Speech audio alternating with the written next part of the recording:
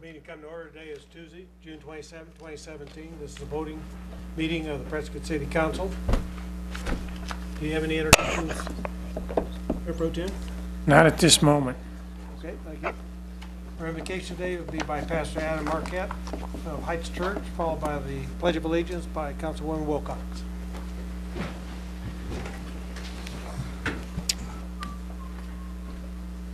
Mayor, Vice Mayor, Councilman.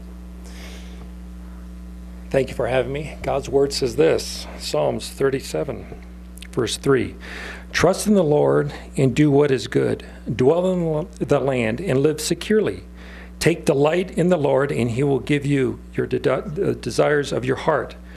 Commit your way to the Lord. Trust in him and he will act, making your righteousness shine like the dawn, your justice like the noonday. Be silent before the Lord and wait patiently for him. Lord God, we thank you for being a mighty God. We thank you for being a God of passion, a God who died for relationships, not religion, a God who died for us. You had us in mind. And Father, I do pray, first of all, for the fire. I pray that you'll quench the fire. I pray that you'll give the firemen wisdom in shutting down this fire. I pray that you'll keep them safe and those who are in the area of this blaze. I pray, God, that they will shut it down quickly and that, Father, nobody will be injured for it. Lord, I pray for Blair this afternoon as he is mourning the loss of his mother. I pray, God, that your Holy Spirit would just anoint and touch him in a very special way. Give him comfort that can only come from your Holy Spirit. And Lord, I pray that as his family goes through this period of tragedy, that you would comfort him and all those he loves. Father, I thank you for our mayor. I thank you for giving him wisdom and guidance. I thank you, Lord, for his desire to seek justice and do what's fair and to lead as a positive, righteous role model. I thank you for these councilmen and women. I thank you, Lord, for their willingness to serve you in this capacity. And with it comes great responsibility. And I pray, God, that they will continually be on their hands and knees, Lord, seeking your justice and your wisdom, just as King Solomon did so long ago. Father, I thank you ahead of time for blessing all that they do. Bless their families. Bless as they sit in the seat of decision-making and leadership.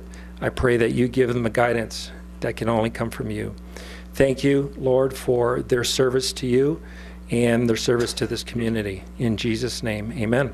Amen. Please join me in the pledge. I pledge allegiance to the flag of the United States of America and to the republic for which it stands, one nation under God, indivisible, with liberty and justice for all. Roll call, please. Mayor Oberg, Here. Mayor Pro Tem Lemerson, Here. Councilman Blair, Yes. Councilman Lozelle, Here. Councilwoman Orr, Here. Councilman Shiska, Here. Councilwoman Wilcox. Here. All present. Okay, thank you. I want to welcome everybody for taking time out of your day to come in here today. We got quite a bit of work ahead of us, so I think we'll get started. I'd like to have a couple of announcements first. City Manager, do you have any? I do not. Okay. I'd like to have Chief Light come up and give us a quick rundown on what's happening with the Goodwin fire. Well, first off, good afternoon, Mayor, members of council. Just wanted to kind of offer a brief update. I've tried to keep you updated as best I could over the weekend by way of electronic means. This afternoon, the fire has escalated in its size and exposures. And if you don't mind, I'm going to just read some of the evacuations and pre-evacuation information for the general public. First and foremost, the current mandatory evacuation has been ordered for everything west of Main Street in Mayer.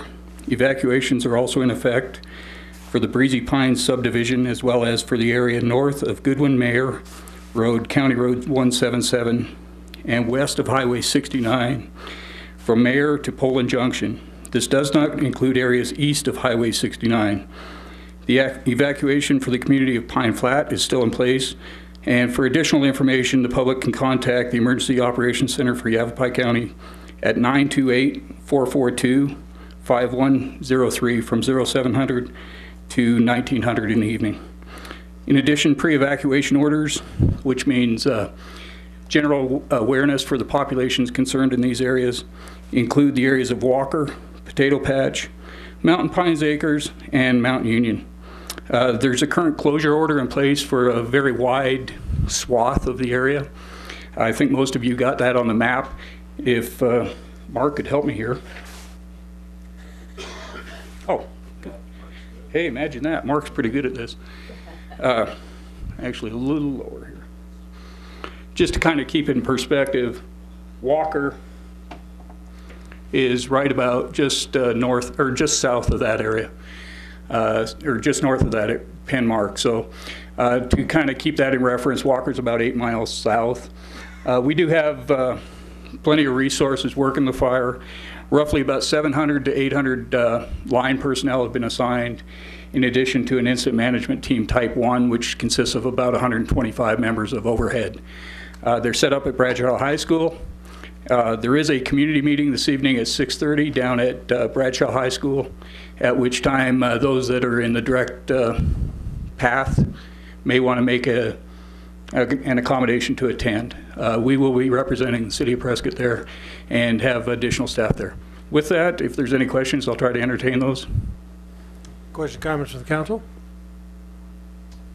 Real quick, I know you put some dimensions as far as roads, Chief, and you went from 69 to Walker, Old Center Highway, and that. What about White Spar? That is it? We're right at the moment. We're fairly insulated from that. Mind you, my information is current as of about an hour ago, and when I looked outside, and it's the dynamics of this is very just that, dynamic. Okay. So it could change, but I think we have enough eyes on the ground to kind of monitor this, and right at the moment I don't see an immediate threat to the City of Prescott. However, some of our neighboring communities, with some of the closures, we are going to see anticipated, expected additional road traffic, and with Incident Manager or Incident Commander Pearson at the helm, I think it's in good hands. Like the Dosey fire, if they have livestock, are there those people that are willing to bring those in, and we store them at the rodeo? Of course, the rodeo ground is full right now. Yeah, most of that effort is being undertaken by the Yavapai County folks. Direct city contacts pretty minimal at this particular time. Okay. My understanding is Highway 69 is closed and they are routing traffic on Cherry Road. That's correct right at the moment. That could be very subject to change. I could walk out of here and it could change. So that's current as of this moment. Any other questions, comments? Okay, thank you, Thank Chief. I have one announcement. As you well know, the State House has set up an ad hoc committee on PSPRS. Their first meeting is in Flag tomorrow, 28th, at the Coconino Community College building, starting at 5 o'clock. So if anybody wants to go up and hear about what they're asking the various communities around there, what issue they have with PSPRS, that'll be tomorrow. We'll move on to the consent agenda. I think you had one item you need to provide Yes. as correction. Mayor and council, we had subsequently did an amended agenda yesterday. It was posted physically on our City Hall bulletin boards at 2:50 p.m. on Monday, June 26, 2017. Due to technical difficulties with our Acela program, it did not get posted on the city website until 3:20 p.m. And the item that was added was item 9H. Okay, we'll move on to the consent agenda item. Item A, assign Virginia Mefford as interim city clerk through July 18th, 2017. B, approval of city contract number 2017-360 with Prescott Newspaper, Inc. for annual legal advertising services in estimated amount of $14,500. Approval to accept grant from the Arizona State Library through the Library Services and Technology Act in the amount of $38,530. There is no matching funds required. Adopt resolution number 4389-1598 between the City of Prescott and Prescott Historical Society, Inc. to approve city contract number 2017-352 in the amount not to exceed the amount of $10,000 per fiscal year. adopt resolution number 4392-1601, amending the development agreement for Stormwatch subdivision, extending the agreement until July 10th, 2018. Item F, approval of the final plat for Stormwatch subdivision. G, approval amendment number 1 to the intergovernment agreement, city contract number 2010-137 between the City of Prescott and the Prescott Unified School District. Item H, contract for services with Marina Cool and of Cool Enterprises LLC for research and preparation of a housing demand study, city contract number 2017-361, not to exceed $13,000. Approval of employment contract with city attorney contracts, city contract number 2017-364. Item J, award of city contract number 2018-001, approving a supply contract for 65-gallon residential containers from Odo Environmental using Houston, Galveston Area Council, contract pricing in an estimated annual amount of $130,000. Approval of amendment number 2 to city contract 2015-2029A2 with Charlie Pepper Incorporated for the purchase of coarse salt in the amount not to exceed $23,000 per year. Okay, I've been asked by Councilwoman Wilcox to pull item F for further discussion. Is there any other item that the council wants to pull for further discussion? Okay, do I have a motion? Mayor, I recommend to approve consent agenda items 9A through 9K Second. without F. Second. Okay, I have a motion, second vote, please. Passes unanimously.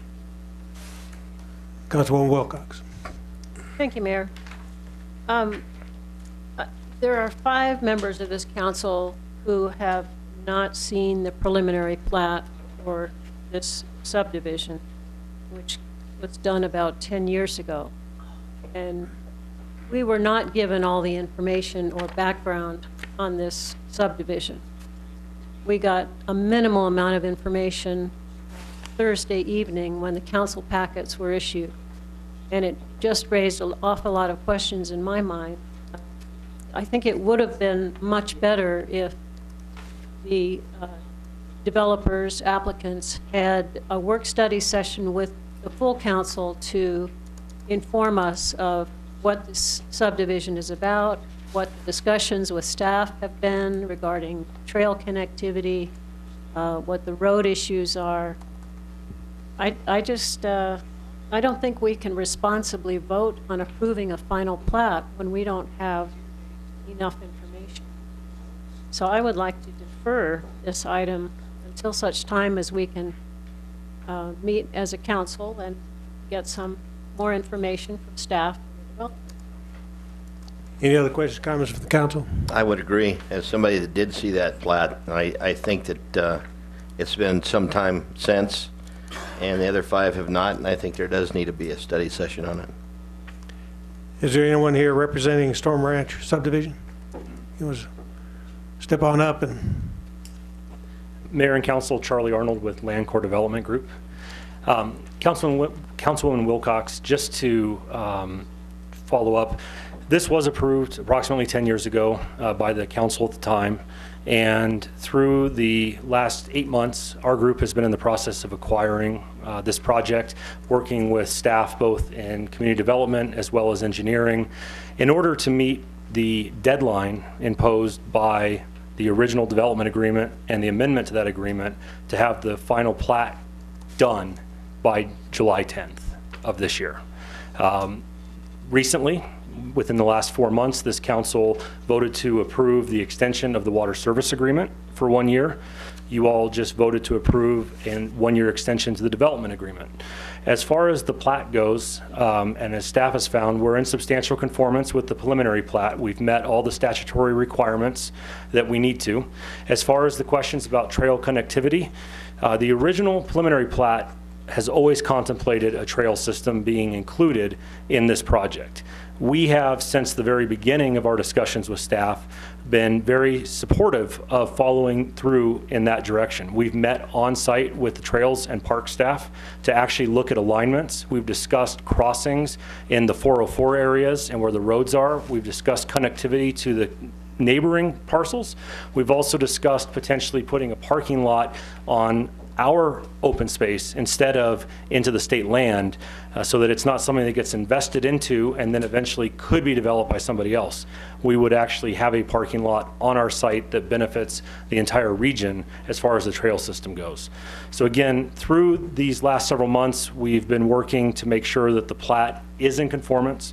We've addressed a lot of the outstanding issues, and we've been following the development agreement that was previously approved and that's encumbered the property since then. And I'd be happy to answer any questions. Go ahead. Well, all that sounds great, but it needs to be in writing, either on the plat or in the development agreement. So my understanding is, and my recollection, the plat specifically references that we will have trail systems and that those alignments are going to be decided in conjunction with city staff and the ownership of the property. And our discussions with staff specifically have revolved around looking at timing, when we're going to be constructing roads, bringing in staff to look at alignments, where we're going to put the trail in conjunction with the road, with the drainage. Because of the 404 permit, we're very limited in certain areas as to what we can disturb. So we've made accommodations in our design to make sure that those trail improvements aren't impacting the 404 areas on the site. Councilman Shiska. Thanks, Mayor.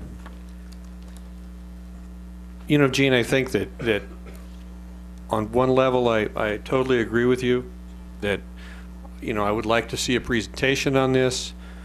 On another level, it says here that staff reviews of the plans and plat are complete when the staff has determined that the final plat is in substantial conformance with the preliminary plat. So on one hand, I can see that. I would like to see a presentation. On the other hand, I'm sitting there going, you know, staff has gone over and over and over and over on this, and if they are feeling that it's in substantial conformance with the original plat, then I have a hard time saying, let's not go ahead and do this. Well stated. And if I may, there's some conditions with this approval. As an example, the archaeological mediation plan prior to recordation of the plat. And I think that we certainly would be comfortable in working with staff and bringing back our trails presentation prior to the plat itself being recorded. City Attorney, why don't you weigh in on this? What kind of time limits are we working with? Well, the standard is, as Councilman Shiska stated, you know, substantial compliance. So, you know, even if there were a presentation, council has very little discretion at this point because the final plat is in substantial compliance as determined by the staff, and that's the normal course of action. Should the council decide to continue this out until, I guess it would be July 11, which would be our next council date. It's 1 day post what the development agreement requires for final plat approval. So what I would recommend you do is you would affirmatively vote to waive that requirement for a July 10 final plat approval, and have the presentation and perhaps that study session on the 11th, if the council wants to do a presentation, with a vote immediately following at the voting session on the 11th, and you could waive the July 10 requirement if that's the majority will of the council. But I recommend you do that by a motion and vote, along with the continuance of this item to that July 11 day. Councilwoman Orr. Yes, Mr. Mayor.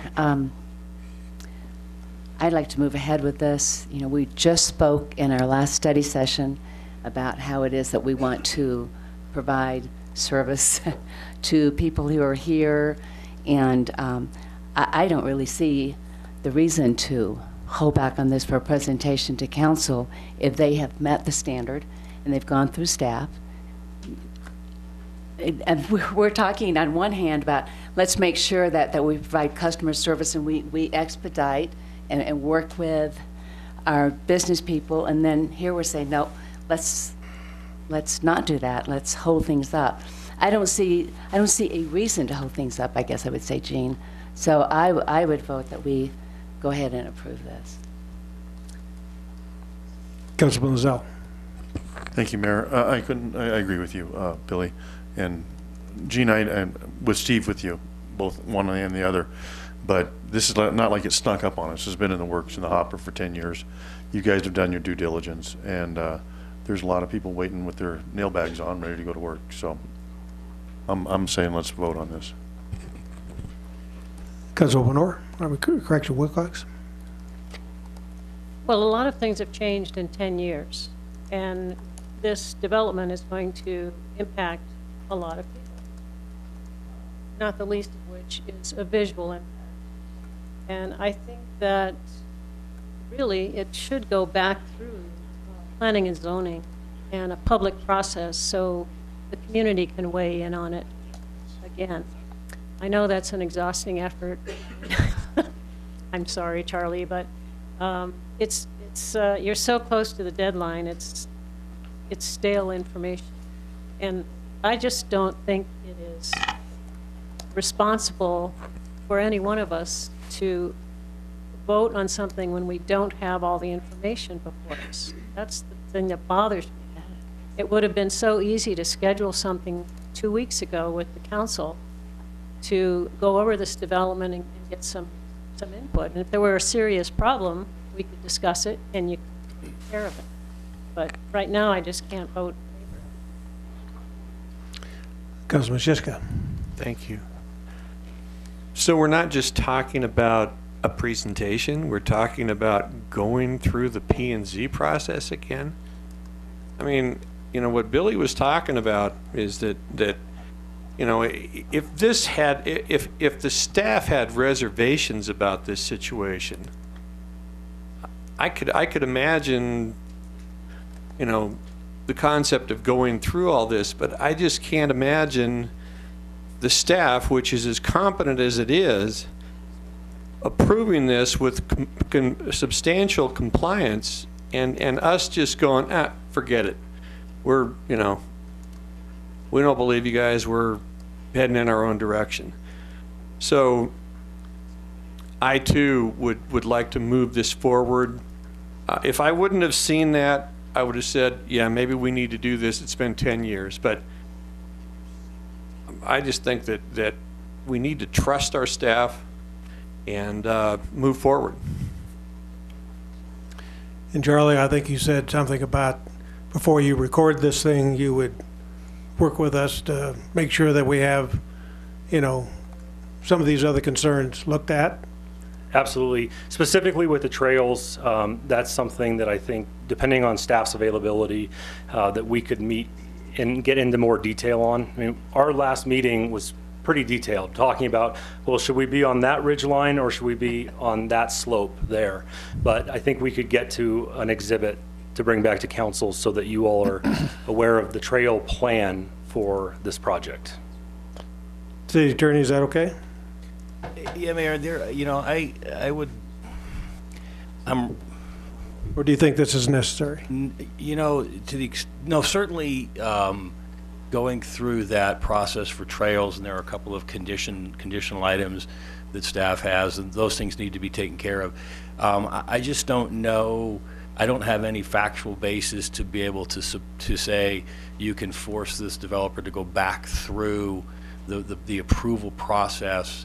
The development agreement provides, it's kind of one of the reasons developers enter into development agreements to sort of freeze, you know, the approvals in time. This subdivision plat, the preliminary approval never expired, so it's not as if it was an expired approval that had a certain time frame. I don't know, and I'll defer to the queue. They're shaking their heads now. There's no factual basis to require this developer to go back through. So even if you did a presentation, it doesn't change your limited discretion, very limited discretion as to whether to approve the final plat or not, and that's the question of whether it's in substantial conformance with the preliminary plat, and staff report says it is. So there are a couple of items that need to be dealt with, and certainly if the developer's willing to come back and talk about, details of trails and things, I'd say take it, and agree that they'll come back and do that, whether as if it was public or with staff, or if there's a presentation to council on that. Certainly, you could ask the developer to come back and do that at a study session, talk about trails and get public input on trails. I mean, they can say no, but I don't expect that they would. Okay, Mayor Pro Tem. Thank you, Mayor. John? It is in substantial conformance with the, Yes. right? Who sets the standard for substantial conformance? The statute talks about the zoning. statute Talks about what substantial conformance is, and I'll defer to community development. It doesn't. There's always going to be slight adjustments to lot lines and roadways and between preliminary and final. That's sort of typical. Normally, you don't go up in the number of lots, or at least maybe one or two, depending on the size of the development. If you're going down, that's generally considered even by 10% or something. That's generally considered in substantial conformance. Meaning, does this preliminary plat, does this final plat basically look like the preliminary plat that was approved 10 years ago? And that's what this community development staff are shaking their head yes. I guess the point I was trying to get to, it's not the statute of the city of Prescott. No, it's the state law. It's a state law. All right, so I just heard my attorney tell me I have limited discretion based by state law. This meets all the requirements of the state law. I defer to community development staff. If they're saying it's a substantial conformance, unless you find a basis to disagree, if you see something in this plat that says it's not, otherwise I think, I'd recommend going with the advice of your staff. Thank you. Councilwoman Wilcox. Oh, well, we've been given virtually no opportunity to see the difference between the preliminary plat and the final plat. I'm just a person who likes to read agreements. I got a copy of the development agreement this morning, and I didn't have time to read it because we were at meetings. I tried reading it for 20 minutes over lunch, and it's that thick. So I don't know what I'm doing here. Well, again, I just defer. If community development staff, in their opinion, says it's in substantial conformance, I guess it's your choice or not to believe them or agree with them or disagree with them. But I mean, that's generally speaking the standard by which you apply. Is it does the professional staff believe that it's in substantial compliance or conformance with the preliminary plat? And they're saying yes. They're not saying anything. They're just nodding their heads like this. So we're elected to make the decision. I understand. Not the staff. Well, again, and let me make it clear, there are decisions that council makes when it comes to approving things. Final plat approval is not a discretionary approval. It's essentially ministerial if it meets the standard of substantial conformance or compliance with the preliminary plat. And so it's like I said, a very limited discretion. Yeah. Mayor, can I make a motion? You can make a motion.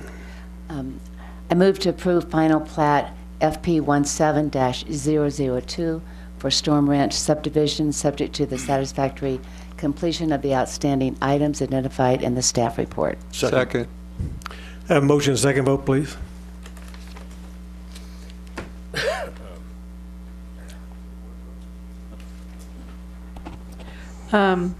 Gene Wilcox dissenting and all the rest approved. Okay, thank you. Thank you. We'll move on to item 8, liquor license agenda. Okay.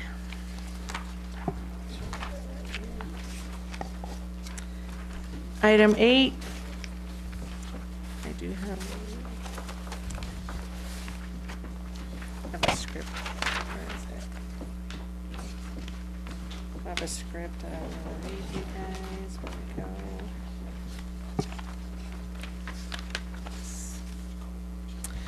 Mayor and Council, there is one new license application on today's liquor license agenda. It is for a Series 10 beer and wine store liquor license from Ankit S. Patel, applicant for Chevron Prescott, located at 2889 Willow Creek Road. The application has been determined to be in compliance with city requirements and being recommended for approval. AK is present to answer any questions you may have. Is the applicant here? Come on down.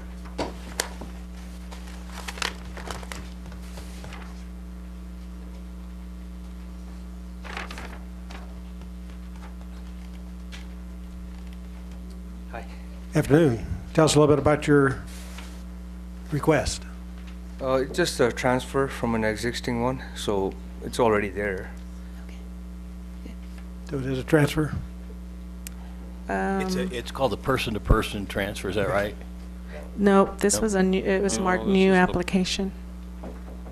Okay, so but there is already one existing, so I guess we couldn't do person to person, so we just applied a new one.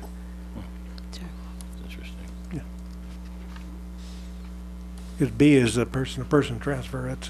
That's something That's totally correct. different. Yeah, we're Yes. on A, Mr. Mayor. Mayor, on the Chevron Prescott, on the application that the state sent over to us, it had new application marked on there. So what could have, a Series 10 beer and wine store license is a marketable commodity. So I'm just guessing, if the former or the owner of that 10 could have either moved it or sold it to somewhere else in Yavapai County. So I think his point is there was an old, this isn't technically a person-to-person, but it's replacing one of 10 that was there with the new 10 Okay. now existing pretty one. much, So yep. it's not technically, my mistake, not technically person-to-person, but essentially the equivalent of that. Yep. Okay. So is everybody else on the council clear of this if I'm not? There's mud. Yeah. Okay. All right, thank you. Thanks. Mayor, I'd like to, Let me go ahead and, yeah. Is there any comments from the public on this application? Okay, I'll entertain a motion. Mayor, I move to close the public hearing. Second. Motion, second vote, please. Passes unanimously. Mayor, I move to approve the recommendation of liquor license application number 101-33314 for a Series 10 beer and wine store liquor license for Chevron Prescott located at 2889 Willow Creek. Second. Have a motion, second vote, please. Passes unanimously. Item B. Item B, there are two person-to-person transfers on today's agenda. The first one is for a Series 6 bar from Joshua McCreer, applicant for Whiskey R LLC, doing business as Jersey Lily Saloon, located at 116 South Montezuma Street. The application has been determined to be compliant with the city requirements and being recommended for approval. Susan Roberts or Andre DeFreitas here today. They were the ones that were supposed to be present to speak about it. Okay, come on up, please.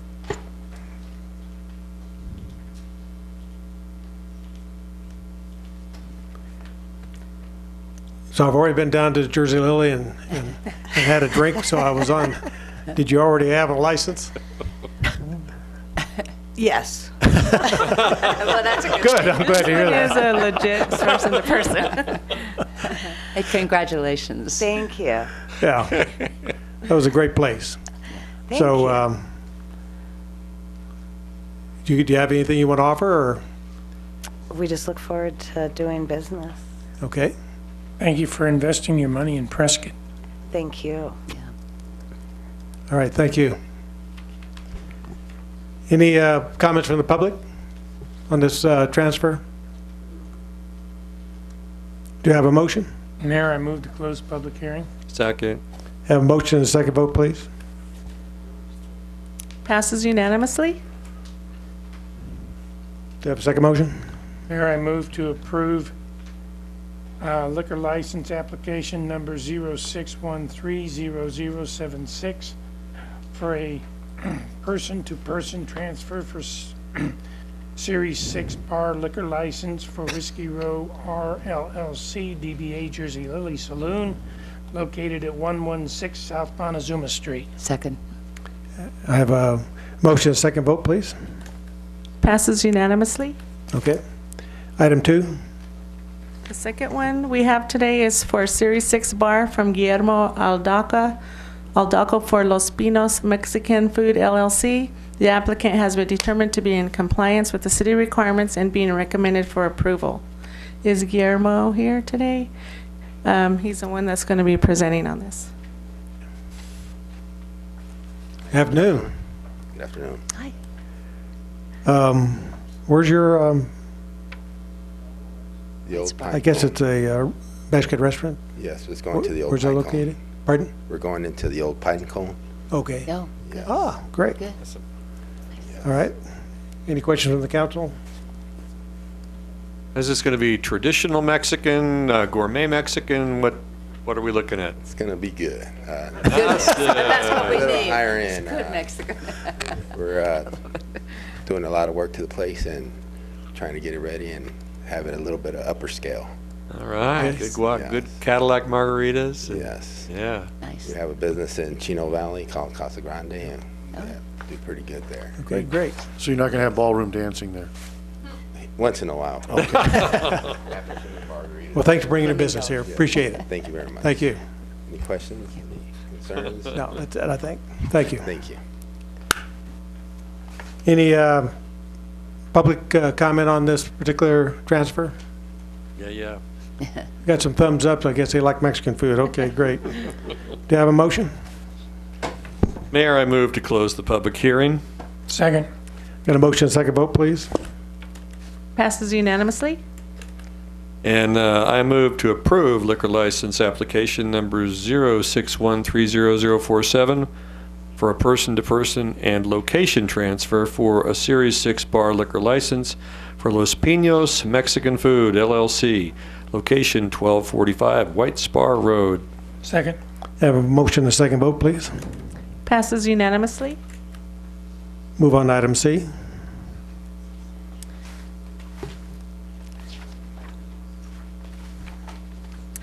We have one special event, and it was for Stand for Prescott. The application has been determined to be in compliance with city requirements and is being recommended for approval. If you have any questions, let me know and I can try and answer them for you. Okay. Any questions, comments from the council? I believe, City Attorney, there's, is it the applicant that can only have so many? It's a location, Mayor. So location? this location being the courtyard, Holiday 150 Inn. South Montezuma, is allowed 12 per calendar year. And I believe that they're under 12 at this point. Once they hit 12, they're capped out for the calendar year. Okay, And I good. believe they only have like about 6 right now, so. Okay. All right, do I have a motion? Mayor, I move to recommend, I'm sorry, go ahead, Billy. No, that's you. No, this is all you. Yeah, Billy, go ahead. I will do it. Here we go. Move to forward special event liquor license applications 10A1 and 10A2 to the Arizona State Liquor Board with recommendation of approval. Second. Okay, a motion, a second vote, please? Passes unanimously. Okay, regular agenda.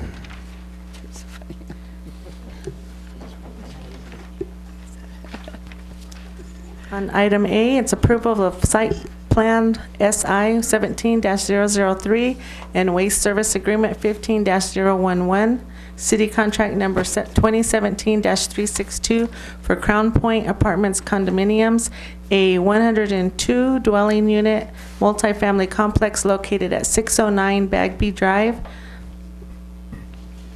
Mayor and Council, this is a request for approval of a site plan that is associated with a water service agreement.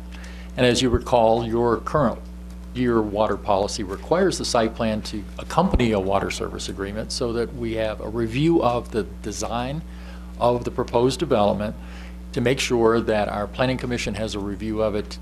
We're looking for something that makes it a practical design, something that can actually come to fruition at some point during the process. The process was set up in order to have this go before our Planning Commission, and it did on 2 separate occasions. Planning Commission took a review of it, found a couple of questions relating specifically to the topography of the site as it runs north to south. So this is Montezuma, just off of the edge of the map here. Bagby Lane is right up here, and the access is via Bagby Lane. And at the bottom down here is Vallejo Drive, that is a southern access into the site. The concern of the Planning Commission during the original review was in the steepness of this driveway. This runs the full length of the site, and it runs from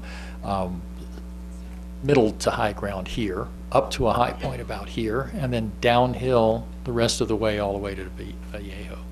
So the Planning Commission asked for the additional information of topography on the site, which is what this particular drawing shows, as well as an explanation of how the site will be maintained so that in winter months, because again, this is a south facing, that area will be safe for traffic internally for both the residents of the site and for our fire police services should they have to access the site.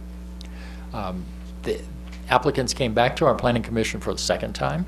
At that second meeting, while still some concern remained about, again, ice and snow on the site, our Planning Commission voted 5-0 in favor of making that recommendation to you that this site plan is in fact a viable site plan and could be developed, and therefore meets the requirement of your water policy to accompany the water service agreement that's before you today. If you have any questions whatsoever, I'd be happy to answer, and I believe we have a representative of the developer here as well. I will point out it's 102 residential dwelling units, initially as an apartment complex, but with the potential of becoming a condominium complex, which requires a subdivision plat at some point in the future. Should they choose that route, it does not affect the water because the water is set up by multifamily and single family. Condominium is still a multifamily. It would require a subdivision plat come back to this council at some point for a final approval should they choose that route. If you have any other questions. Councilman Blair. George, can you share with me the ingress egress spots on that map? So again, Bagby Lane is just off of the drawing to the north, comes in this way. So you have main access here, and then at the south, the access is off of Vallejo into the site. So there's 2 primary points of access on public streets. One at the top end and one at the bottom end. The top end, the higher end being the north, and the lower one being the south end. Is there a requirement for multifamily to have a landscape plan associated with it? Yes. So they will have to submit a landscape plan along with their building permitting. Thank you very much. Any other questions, comments? Councilwoman Wilcox. How were the concerns of the Planning and Zoning Commission resolved regarding the steepness of the driveway? Try to zoom in just a little bit and point these out. So as you enter the parking lot at the north, the developer, the architect who designed it, has this as a level parking lot. Then there's a decline from here to here, I'm sorry, an incline from here to here. And then the entrance into this parking lot is a flat area. So the driveway comes in, it flattens out, and then it goes down again beyond that. He's created a flat spot that would allow for emergency vehicles to make turns and to make stopping movements at each of those points where you can make a turn east or west into the site. So there's a space there that allows for that access. The Planning Commission also discussed that the majority of this driveway, because it's a south-facing slope, will be exposed to sun early throughout the day. It's an east and south-facing slope. That area will likely have the quickest amount of melt to occur during the day because it will occur early and you'll have sun the longer part of the day. But the primary thing to alleviate their concerns were the flat spots at each of these driveway entrances. And again, all the way through the site that way. What about storm drainage? Is that discussed? No, that will be designed and submitted to us as part of a building set. Okay. And how about traffic, generation of traffic, and will this be going through a residential neighborhood? The main entrance to the north is not a residential neighborhood. It's commercial in that first block. The south entrance is a residential neighborhood. It's primarily multi and single family homes in the area. Our traffic engineer has looked at the site. There will be some requirement for a traffic review of the street and the access up here, because there are some potential points where there could be congestion at that point. Some change to the driveway aspect may be necessary. That is typical of an apartment complex this size. It's also typical of our process to have the traffic engineer involved early at this stage, even though no building plans have been developed yet. Any other questions, comments from the council? Any from the public? Do I have a motion? Mayor, I move to approve S/17-003. Second. Have a motion, second vote, please. Passes unanimously. Do you have a second motion? Move to approve WSA 15-011, city contract number 2017-362. Second. A motion, second vote, please. Passes unanimously. Move on to item B. Approval of site plan 17-001. Water service agreement 17-006. City contract number 2017-363 for Pine Haven Apartments, a 42-unit complex. Thank you, Mayor and Council. This is the same concept as we just talked about, a site plan approval for, in association with water service agreement. This one's a little bit different for several reasons. One, it is south side of town, so it is accessed off of White Spar, which is down here. White Spar is a state road, state route under control of ADOT for placement and design of intersections and driveway entrances. So the developer will have to work his way through an ADOT review as part of his submittal, and that review will be need to be completed before we issue building permits on the site. The site was originally occupied for residential purposes. It was a manufactured home park there for years. That manufactured home park actually had a groundwater,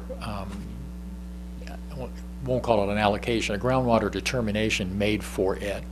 The requested 42 units that are proposed as part of this development actually accounts for less water than the groundwater allocations. So while we have to account for the amount of groundwater through a water service agreement, no water is actually coming out of your all water account for this purpose.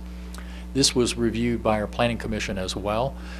Some questions were asked regarding this building, which very slightly encroaches into the setback at this point.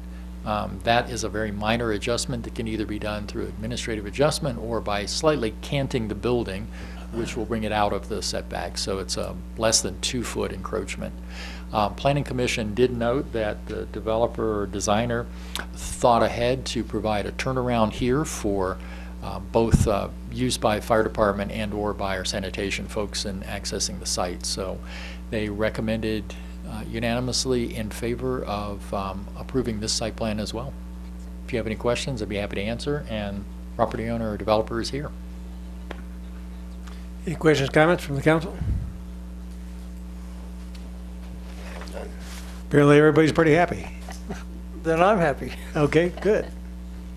Thank you for your consideration. No questions? Apparently not. No, thank you. Thanks, George. Any from the public?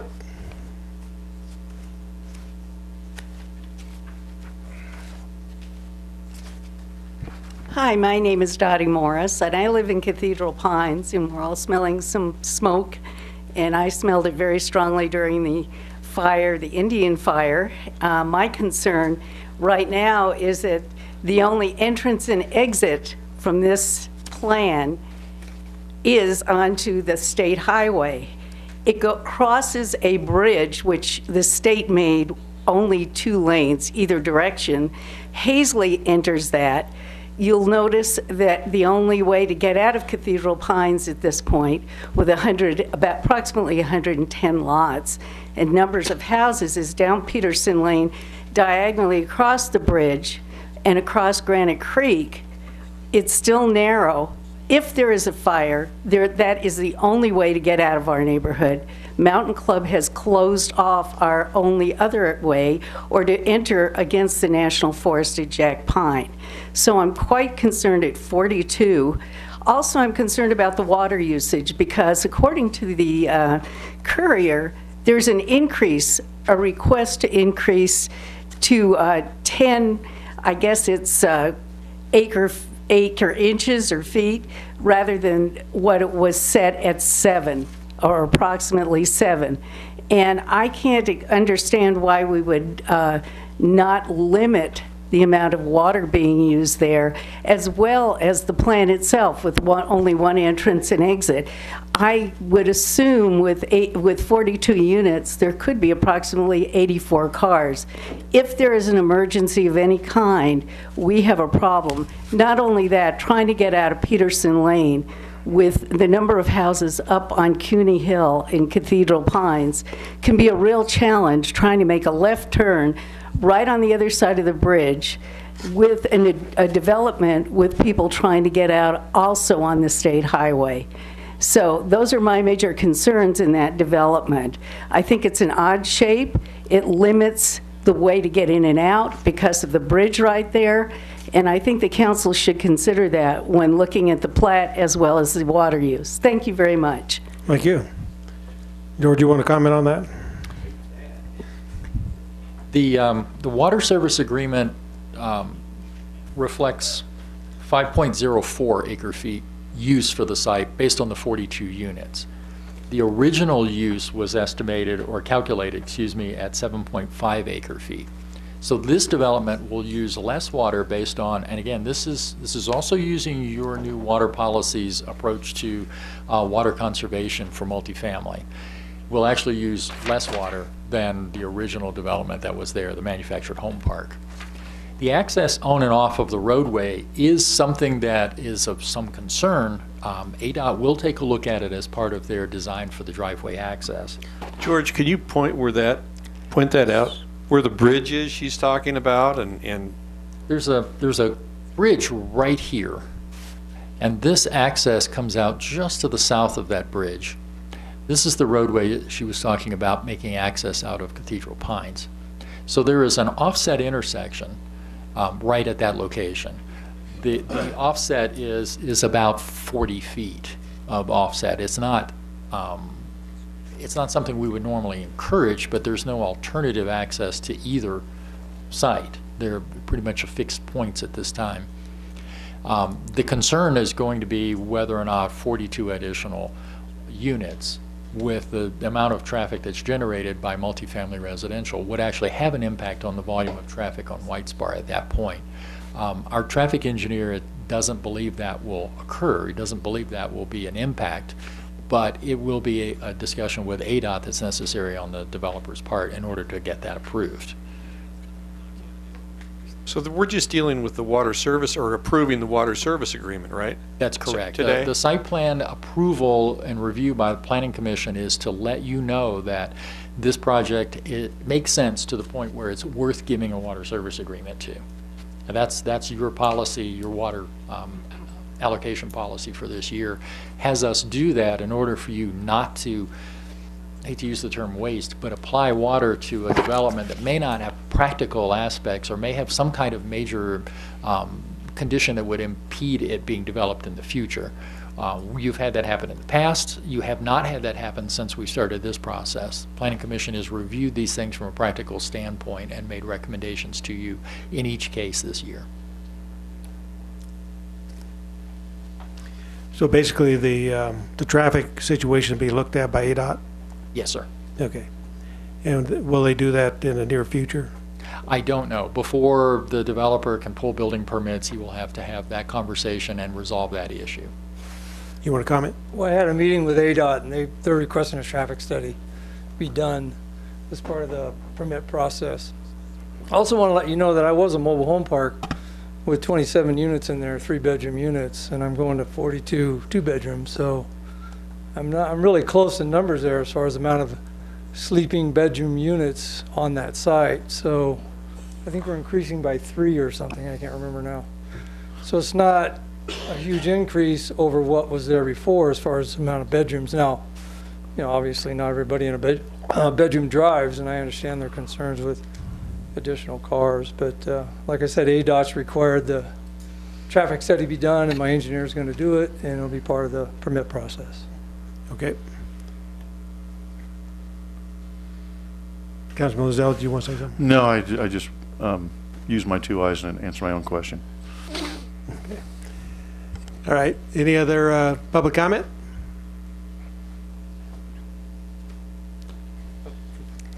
I'm Daniel Matson, live on Merritt. I had occasion to enter and exit that place while it was at a trailer park. I believe he's paving the road, so that'll fix some of the problem we had with it. I mean, it's not the most graceful looking entrance and exit, but I never had any problems at all. I think it's just fine. I really don't think we're going to have any problem with it at all, and I think it's a considerable upgrade from what it was. And yes, a lot of people I knew and helped lived in that park, and I think this guy's a good citizen. We should approve it. Okay, thanks. Any other comments? All right, do I have a motion? Mayor, without trying to redesign the man's project, I move to approve site plan SI 17-001 and water service agreement 17-006. City contract number 2017-363. Second. A motion, second, vote please. Lozelle. It passes unanimously. Nice. Next item. That'd be item C, adoption of city ordinance number 5037-1577, authorizing the sale of surplus city property known as the Old South Reservoir to Warren C. Cools in the amount of $100,000, with the buyer responsible to pay any and all closing escrow costs. Afternoon, Council, Mayor. Per discussions that we've had starting this spring on selling excess city property, we advertised this particular property for 3 consecutive weeks in the Courier newspaper. I put it out for bid and opened up their bids, and Mr. Cool had the highest bid. He was actually the only bidder on this particular property, as it is very unique. It was the old original South Reservoir. We acquired it in 1883 from Mr. Bashford from the Bashford Courts. Back then, for the water was originally brought all the way from Chino Valley to that site, and that's where the water was stored for the city of Prescott for many, many, many years. About 10 years ago, we built the new site, which is off to the right. If you look at the drawing there, you can kind of see where some area was disturbed, and we built a new site actually in the ground, so it's you don't even see it if you're really looking for it. We put this property up for sale for $100,000, and that was Mr. Cool's bid of $100,000, and it's going to be cash sale, and it's pretty straightforward as far as that goes. And he's here if you had any questions for him also. Mayor Pro Tem, you got a question? Thank you very much. Is it my understanding that the proceeds from sale of excess property goes into the bucket for helping pay off PSPRS? Well, that would be a discussion for. Yes. Thank you for interjecting. If it's this is a water site, so I don't think this one could specifically go. However, if we acquired the property in 1893, I 1883. suspect we didn't have a water enterprise fund. Yeah. So we can have a conversation with Mark Woodfield later to determine whether or not. I mean, it may come down to whether we've invested, water enterprise money into the property, that it's entitled to reimbursement. But we could certainly look at that issue if the council approves the sale to see if all or part of it can go into the I'd fund. appreciate that, because as we've sat here and wrestled with this whole issue of paying up the pension fund as quickly as possible, 100 here, 100 there, pretty soon it adds up pretty quick. So if there's liberty as to how we look at this, I would like to go that way. We can do that. I just like to say thank you, Warren, for being a local guy and investing back into the community. Any other questions, comments from the council? Any from the public? Do you have a motion? Mayor, I move to adopt ordinance 5037-1577. Second. Have a motion, and a second vote, please. Passes unanimously. Thank you. Item D. Okay, item D, award of city contract number 2017-311 to Schofield Civil Construction LLC for the Zone 12 Interconnect Pump Station project in the amount of $1,003,000. Thank you, Mr. Mayor, members of council. My name is Steve Oroz of Public Works. The item before you today is a water system improvement project for a new pump station located at the tip of that blue dot right about there. This pump station will provide supplemental and redundant system capacity while improving our production capabilities between the production zones to the north and east, to the city to the south and west. We publicly bid this project for 2 consecutive weeks in April and May of this year, held a mandatory pre-bid meeting with multiple general contractors. On May 25th, we had 2 bids, and we're recommending that Schofield Construction be awarded the bid for the project. If there's any other questions, I'd be glad to answer them. Councilman Lozelle. Thank you, Mayor. Steve, obviously, you said there was 2 people that bid this. Yes. And your department came up to a 1.1 million estimate on the on the bid. Yes. Now, the person we're gonna award this to, they are the lowest, but are they gonna come back with us with change orders, or are we protected with that, or? We are protected with our contract, our bid specifications. There were no questions that were generated. This project does have several large lead time or large valves that are involved. The estimates that we may have gotten from the manufacturers may have been high, and that the successful contractor was able to negotiate a better price on the valves. So this slight underestimate bid is not concerning to us. Okay, thank you. Councilman Blair. Question, how big is that piece of property there on the corner? It's actually county right-of-way. It's in the county right away. Yes. Excuse me. The county right-of-way is roughly along the north edge of the Pinion Oaks neighborhood. This is an undeveloped parcel in this area. We have an easement that flows from the street here to the county right-of-way, and we've worked with the county to have an easement to put the pump station in the road right-of-way. Okay. Any other questions, comments from the council? Any from the public? Do I have a motion? Mayor, I move we award city contract number 2017-311 to Schofield Civil Construction LLC for the Zone 12 Interconnect Pump Station project in the amount of $1,003,000. Second. Motion and second vote, please. Passes unanimously. Next item.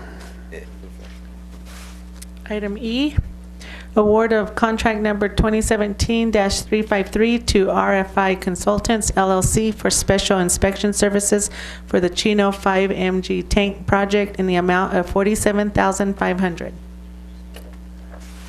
Thank you, Mr. Mayor, clerk, and council. My name is Steve Oroz still. This is for a special inspection that's related to the Chino tank project that you awarded on May 9th. Occasionally, we have certain inspections on tanks when they're either constructed or rehabilitated that require a special certification called NACE. I don't remember what the acronym stands for, but it's a nationally certified special inspector for potable water tanks. And with this Chino tank project, we do need the inspector to travel to part of California and to Tucson to do some special inspections of the material as it's being produced. Then once it gets to the site, as they assemble it, there's some certain inspections that he needs to do to certify that the tank is safe for potable water. So this is beyond our capabilities internally to do this type of inspection. So that's why we need this additional contract. Questions, comments from the council? Any from the public? Do you have a motion? Mayor, I move to approve city contract number 2017-353. Second. Motion and second vote, please. Passes unanimously. Item F. Thank you. Item F, adoption of resolution 4394-1603, approving an intergovernmental agreement, city contract 2017-365 with the state of Arizona through its Department of Transportation for design for the SR 69 widening project between Prescott Lakes Parkway and Yavapai Prescott Indian Tribe Reservation boundary. Good afternoon, Mayor and Council. Henry Hash, Public Works. This issue has been before you for several months, actually, over a year right now. The reason it's been taking so long because there's an intergovernmental agreement between several agencies, the City of Prescott, the county, ADOT, and Simple. Finally, we all have reached an agreement, and the agreement is really based on the direction you gave us when we brought this before you last year. So at this point, we are ready to go ahead. Any questions, comments from the council? Yes, Mr. Mayor, I'd just like to say thank you to John Palladini and his staff for getting on top of this pretty last minute last week on some issues that were brought forward from SIMPO and the county. So appreciate it, John, and please let your staff know. And so I think we're ready to go. Hopefully now we get this in the 5-year plan for ADOT. It's really important. So we need to sign off on this, and the county needs to sign off? Yeah, yes, and I think it's on the agenda tomorrow for the county. And SIMPO is, as soon as that's all done, we're ready to go. Yeah. Okay, good. Any other questions, comments from the council? Any from the public? Good afternoon, it's Daniel Mattson again. When this first came forward some years ago, and I mean, I've missed a bunch of meetings for a while, you guys all, I think you've heard why. But at any rate, they were talking about putting a roundabout in the middle of this. Well, they did when they first brought it up on that hill. Am I to assume that they've realized that this is a really bad idea and they've taken it out? Yes. Okay. Do you remember that? They wanted to put a roundabout to nowhere for access to the road on both sides in the middle of that hill, which would have been real interesting during the winter. Okay, I'm all for it if there's no roundabout in it. Thumbs up. Any other public comment? Mayor, I just would like to thank Councilwoman, she's really been very active here as not only as a council, but a member of SIMPO, and former council member Chris Cookney was quite involved in all of that, so I want to thank you for that. Well, thank you.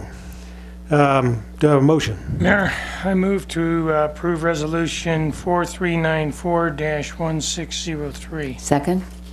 Motion, second vote, please. Passes unanimously. Next item. Item G, approval of city contract number 2017-092A1, amending the original contract with the Sidwell Company for Acela Land Management Implementation Services in the amount of $50,000.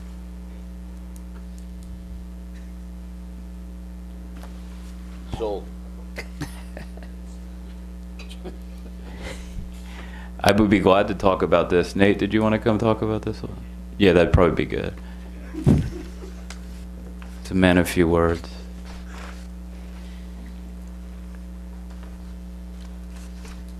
Mayor, Council, I was under the impression Public Works was going to talk about this, but I can do it, no problem. The original Sidwell software implementation, which Sidwell is just an agent for Acela, a reseller. The way Acela does things is they pick a reseller that matches your needs. That reseller works with you to implement their software. The original scope of the contract with Acela/Sidwell is a best guess with software. There's certain known unknowns and known unknowns, that sort of thing. What this represents is some additional items that came up during the work on the project. And the item today for your consideration is to fill in some gaps for things that weren't identified or more complicated than we initially thought they might be, and so forth. So I'd be more than happy to take any of your questions on that. So this is just additional software? More so additional business processes. Okay. So it's the same software, it's more making it do what it needs to do to So meet our design or business. something? Yeah, okay. exactly. Any questions, comments from the council? Any from the public? Do you have a motion? Mayor, I move to approve city contract number 2017-092A1. Second. Motion, second vote, please. Passes unanimously. Thank you. Thank you, Nate. Mayor, could I just, Nate, I just want to thank you for the work that you did on the directory. Oh, And absolutely. it's truly excellent, far beyond the expectations, so. That would be Thank Kenny you. Scott, our web developer, did all the Excellent. hard work on that. Yeah. So thank you. Okay, thank you. Next item. Item H, award of city contract number 2017-303 for the South Marina Street pavement and utility upgrade project to Fan Contracting, Inc. in the amount of $1,747,716. Thank you. This item is to award the construction contract for the South Marina Street Improvement Project, including some utilities. There's been a couple of presentations on this project, what it includes: the streetscape, the pavement reconstruction, the storm drain, etc. The project was publicly noticed on 2 consecutive weeks in April. We did have a mandatory pre-bid meeting. We did receive 2 bids on May 11th. We have completed our bid analysis and are recommending the award to Fan Contracting. If there's any other questions, we'd be glad to answer them. Councilwoman Wilcox. A question about the timing of the notice to proceed. Yes. It says in our materials projects schedule, the construction is to commence the week of August 1st. Correct. And I think we're still in pretty heavy tourist season there. And I know we've received some written concerns from the downtown business owners about the tie-up in traffic. Is there a possibility that we could push back the time of construction, and how would that affect Fan Construction's schedule? Yes, we have seen those written concerns. They were also expressed at our community meeting that we held recently. We have also researched with our Recreation Services Director, Joe Baines, and based on his indication that while it is still a busy time, it's not as busy as it is between now and August 1st. A lot of the construction contract was written that at the end of the day, the trenches are backfilled, everything is put back to the way it kind of looks today, slightly better. And then the first part of the project has the utilities, which are all subsurface, which don't impact the flow of traffic when it's not under active construction during the day, so that on the weekends, evenings, it's normal as it is right now. When the paving and the concrete work starts is later into September, about a month or so after the construction starts, so there's not as much activity in the downtown at that point in time. So we feel that we can meet the needs of the tourism, which is very important, very paramount in the success of the city, and finishing before Thanksgiving, getting the asphalt in the ground, getting the concrete in the ground before the temperatures start to change, going the other direction. So we're kind of in this short window of time. We looked at doing it in the spring again, but again, starting a project when there's underground moisture can lead to some challenges, especially in the downtown area where there's a lot of drainage issues right now that we're attempting to address with these various projects that we're bringing forward. So we felt that this was the best window of time to get the project completed. We did put restrictions into the contract that are over and beyond what we normally do for construction to make sure we address those business concerns. So what provisions will be made to allow traffic to go through temporarily? Well, the road won't be closed. There may be certain times when the road is closed for a block while they're doing some work that doesn't allow traffic to pass, but that's a short time during the day. When they're not working, it's open as it is right now. When it does get to that part of time where there's certain pavement removals and the road is just a subgrader base, people will be able to pass. We do work with the contractor to make sure that the road is passable. There will be short times where portions of Union may be closed. There won't be a time when Gurley is closed. We made that very clear last time we spoke on the project. Also, before we can get into the Gurley intersection, the contract says that the rest of Marina Street needs to be basically completed with the initial lift of asphalt. So we've tried to incorporate many of these conditions into the specifications to make sure we have as minimal impact as we can on the downtown. Has all of that been explained to the downtown business owners? Yes, Okay. several times. You've seen the petition that was... Yes. Thank you, Mayor.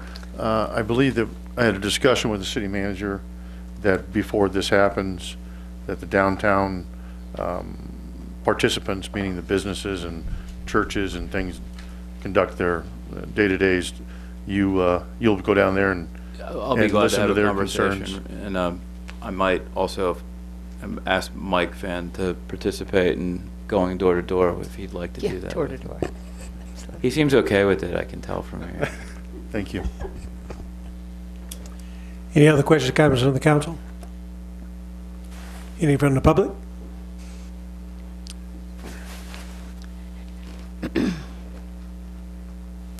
Mayor, members of the council, my name is Pete Thompson. I come here as the Vice President of Asphalt Paving and Supply. Earlier today, I emailed a letter to the city manager objecting to the Public Works award recommendation for this project. I apologize for the timing of this letter, but the website was apparently down and we didn't find out about this award recommendation until last night. We were not notified by the Public Works Director or the Public Works Department, and we were not given an opportunity to answer any questions about our bid.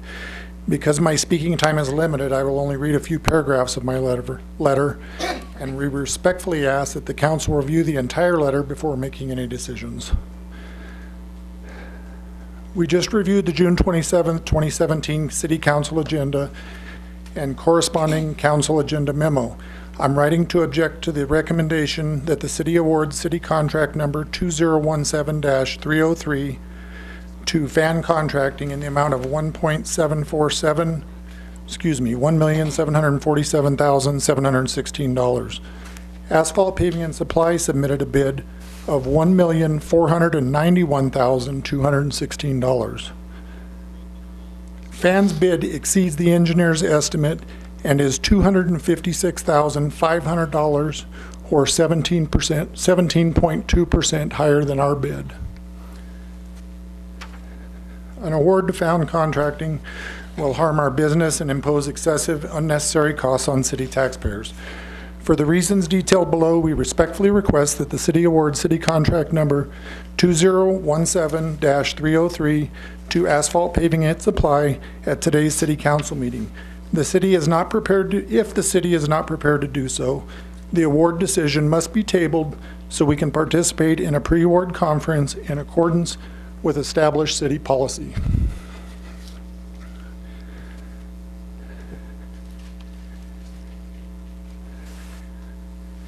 As explained in my letter, the only issue with our bid was our error.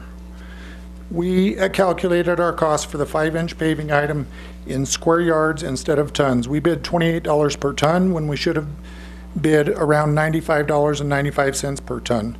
So our total bid for that item was $35,980 instead of $123,295. It was our error, and we are willing to honor our bid.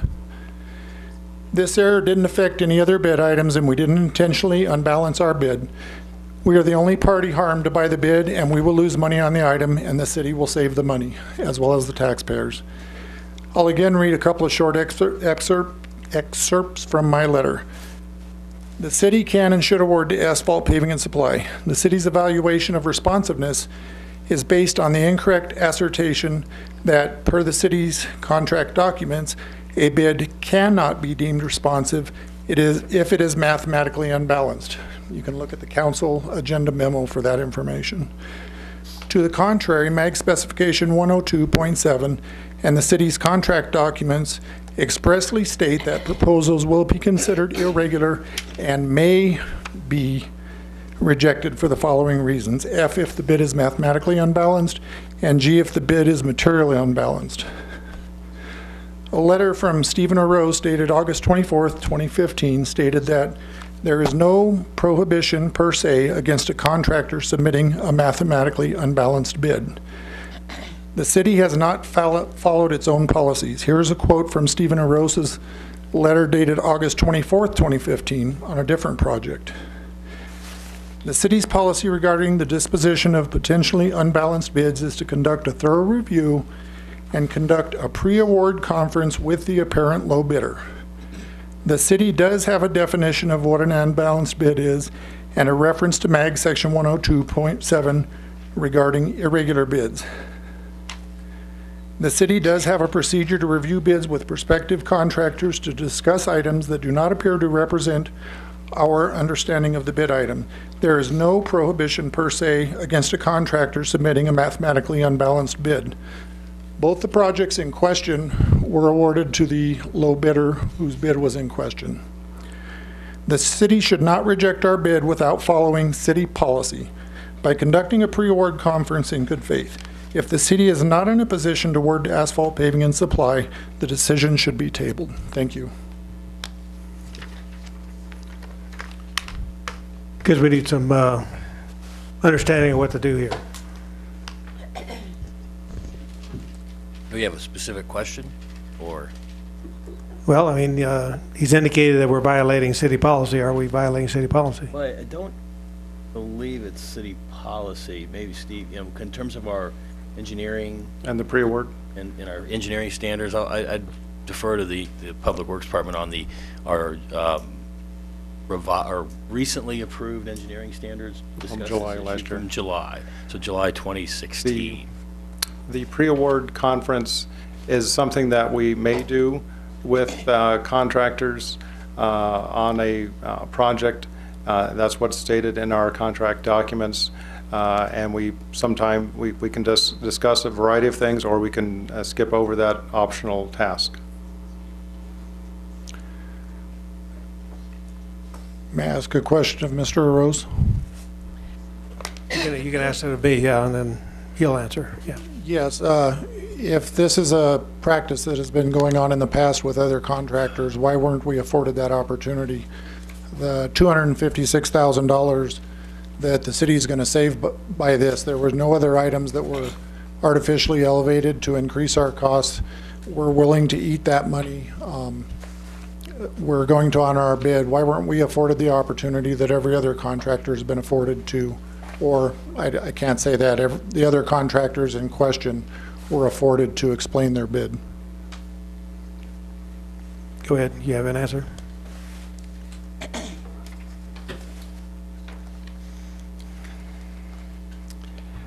The couple of items that you brought up were related to unbalanced items that we've identified. When a item is a major item, like asphalt for a roadway project, that's a major item. So in our opinion, we felt that that was unbalanced and went with the other bid. On the other references that Asphalt Paving and Supply has referenced were fairly minor items, both in terms of dollar and process. We did speak with that contractor, and based on the contractor's means and methods, we felt that those items were adequate, and that's why we recommended award, and the council did award based on a recommendation on those other projects. So basically, if I understand you correctly, we're not violating any of our policies that we've had in the past. Not that I know of. Okay. Thank you. Any other public comment?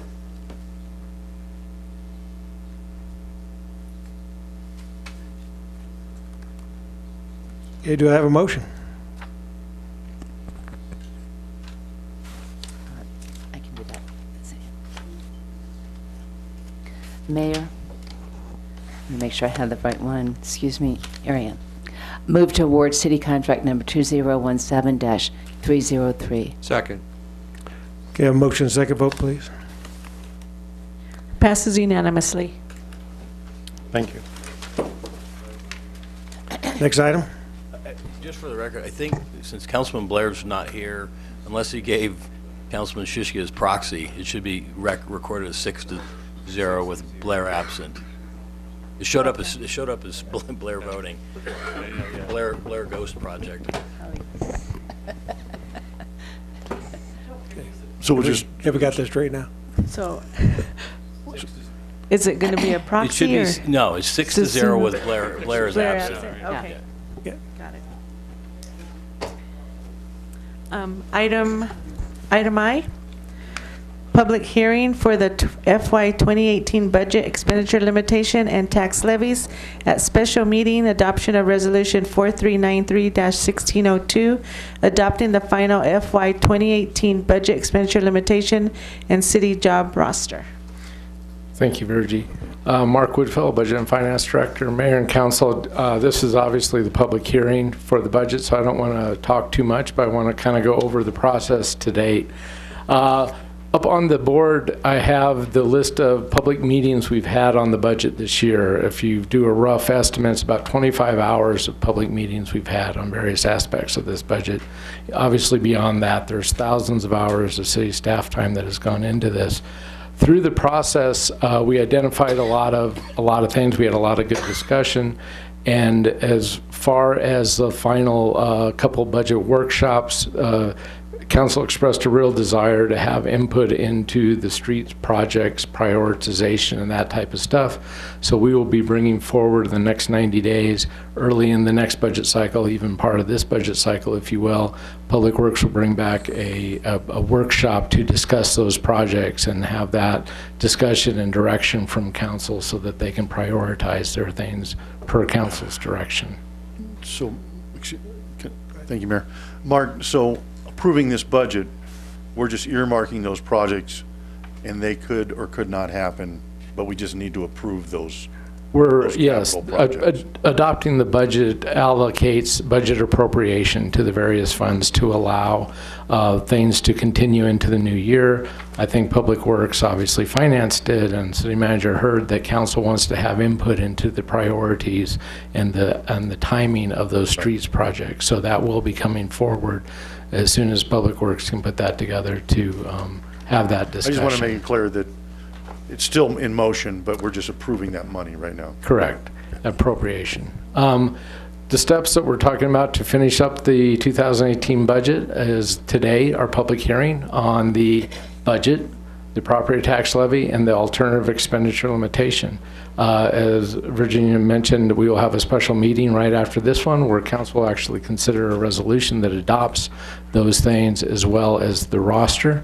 Then on the 11th of July, the property tax levy that is contemplated in this budget that we have discussed will be coming back for Council consideration.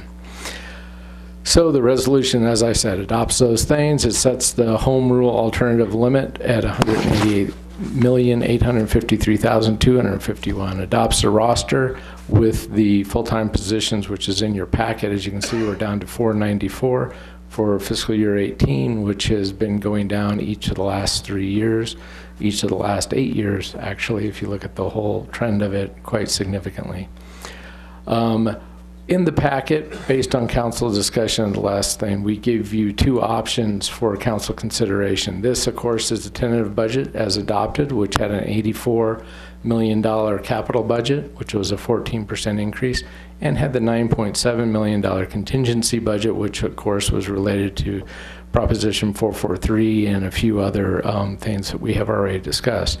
Option 2 was to stretch out those capital works budgets between 18 and 19 and move that freed up appropriation to contingency to allow council to make a direction during the year whether to use that for advance payments to PSPRS or to allocate to capital projects that actually are proceeding as Public Works feels they may. Anyway, it moves it out of the capital, gives the appropriation, allowing council that option later in the year to move that around.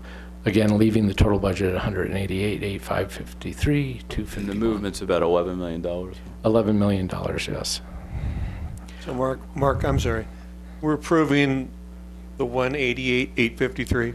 You're approving either option 1 or option 2. Okay. Council does need to make direction on this because it does affect the actual budget schedules that are adopted with Resolution 4393-1602. There are 2 different sets of schedules in your agenda packet, so the motion would have to be specific as to which option you want to include with that resolution.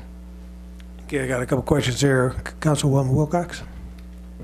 Mark, just so I understand, on option 2, we're moving, that would move from Public Works Capital General Fund, but if Public Works Capital is funded with the Streets Fund, aren't we taking it from the Streets Fund silo and putting it into the general fund? I thought we couldn't do that. As discussed in the memo, Councilwoman Wilcox, it's a good question to make sure I make it clear to the public and everybody. This is movement of budget appropriation. This is not movement of cash between those funds. So by moving it into the contingency, if council decided to leave it there and to allocate it to a PSPRS additional payment next year, those appropriation would be used in the general fund, but the cash would come from the reserves in the general fund, not touching the utilities or the streets cash. It is, again, a budget appropriation that you adopt with this, not the cash. Okay, thank you for explaining that. Yeah. Mayor Pro Tem. Thanks, Mayor. Similar to the question Lozelle asked a little bit ago, this is a cap. We can't spend over it. I have several questions. Number 1, last year, what did we spend? What did we actually spend? Remember? It's projected. Now, what did we project? What did we spend? Well, the year's not over, Councilman, so I can come back in a month or 2 and tell you, but I can give you a projection today that we project it to be about $114 million. That's what we project on spending. That's this year. Correct. Okay, now last year, which was my question, we planned on spending a whole bunch of money and we didn't spend it. Correct. Okay, so we have a track record of telling the public we plan on spending a whole bunch of money and then we don't spend it. And a lot of that planned on we're going to spend it is in capital projects that we know we're not going to get done in 2, 3, 4, 5 years anyway. I have some reservations about budgeting this kind of way because effectively what we're doing is we're setting money right up to spend it regardless of what takes place. And then my other question is specifically in this projected budget, did we have a line item budget to set aside a contribution to pay up the pension fund for PSPRS? Or is that one of those things that we're just kind of kicking around that maybe we will do it and maybe we won't do it, and maybe we'll move a little bit of money here and move a little bit of money there to give us the flexibility of later on? So we have appropriated by line item the regular payment for next year out of the operating budget. And we have have included contingency in this in case Proposition 443 passes. And based on your discussion at the council meeting 2 weeks ago, we have moved that $11 million from capital to contingency so council can use that to make that decision, that appropriation, if you wish to do that as a legislative body in the new year. So let me get clarification on that one more time. So we have to pay the mandate, right? Correct. Which is approximately $6-7 million. 7.8, I believe. Yeah, all right. If 443 passes, that has to be put Correct. on paying up PSPRS, right? Correct. And if we pass the tentative budget, we would also have the liberty to contribute as much as 11 million? Correct. On the top of the other. All right. So in actuality, in 1 year's swoop, how much opportunity in dollars would we have to paying up the pension fund? About 24.8. All right, I want to hear that loud and clear, and I want it on a public record. If Thank you. council directs, yes, sir. Councilwoman Orr. So that would be an annual? That would be next not year. just- the full year? Yes. Okay, the full calendar year? Yes. Okay, very good. So option 2 is what gives us the flexibility to do this? Correct. Yes, okay. Close just- to $25 million. Exactly. Perfect. Councilman Jiska. Thanks, Mayor. I think what the public needs to understand is FY17 budget was 167. We spent approximately 114. What the public needs to understand is that we are not in any way taxing them to get up to the 167,000. Million. We are spending 114,000, which is things that are expedient for us to spend. And so, you know, I guess from one standpoint, we could say, gee, we only spent 114 and we budgeted 167, and look at all the money we saved you. But that's not the way it works. But also, we are not getting revenue for the 167,000 million from the public. 167 million. Correct. The 167 and the 188 both have a revenue component for the revenues that are projected to come in, but they also have a fund balance, a use of fund balance, especially in the capital projects, which is very substantial. So I probably confused everybody a lot, but thank you very much. I appreciate that. But we are using the public's money expeditiously. Yes, sir. Thank you. Frugally. Councilwoman Wilcox. Mark, I have a question about the authorized position roster, page 3 of 8. At the last meeting we had on the tentative budget, I raised the question of whether or not we need an additional code compliance officer. And I see that in the final budget, it's still only one code compliance officer. And Correct. And we have our code enforcement person here to address any questions you have specifically. He's here to Just the talk time? about his workload, yeah, I think that'd be appropriate. Okay, Is Mike in the audience? Mike is here. Mike is in the audience. And I put the section you're referring to up on the screen if you have any.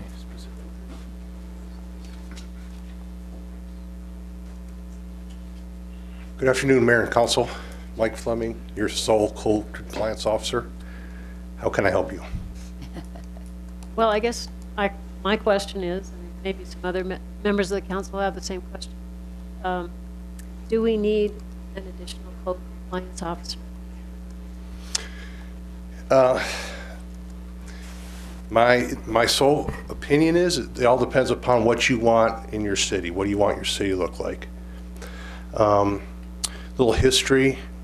For the last year and a half, I've been your only code enforcement officer with the city of Prescott. I take complaints generally only based upon complaint. I don't go out and do proactive enforcement. All my workload comes from citizens of the town complaining about their neighbors, what they don't like, and then I go out and investigate and determine if there's a violation. My workload, increases with the seasons. This time of year, especially with the fire, everything's a fire hazard in town. So right now I'm juggling about 100 cases. Plus I got about 12 complaints sitting in my inbox to investigate. So I keep pretty busy. It will decrease a little bit in the wintertime. You know, the snow comes and I don't get the weed complaints anymore, the dry brush. But one person in a town this size, I stay busy. The question I have for the council is what kind of city do you want? I mean, if you want me to keep going the way I am, I can keep doing it. But my personal opinion is there's a lot of things we could be doing a lot better, and we just don't have the staff to do it. Well, I would agree with you. I'd like to see a beautiful city polished and clean the way we said we were going to do. And live up to our word. Right now, you're right. There are a lot of dry weeds that are not being taken care of. And it's a fire hazard all the way through to the next spring, in my opinion. Dilapidated properties.